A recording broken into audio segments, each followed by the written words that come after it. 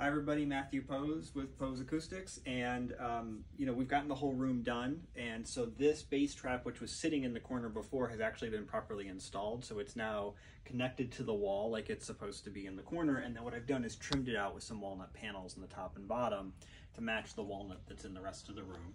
So this is not a standard corner bass trap. This is actually a special kind of bass trap from Real Acoustics that uses a metal diaphragm on the front. And as a result of that, what you get is something that doesn't add to the absorption of the room above 250 hertz or so at all, but below that you get much more absorption than you normally would.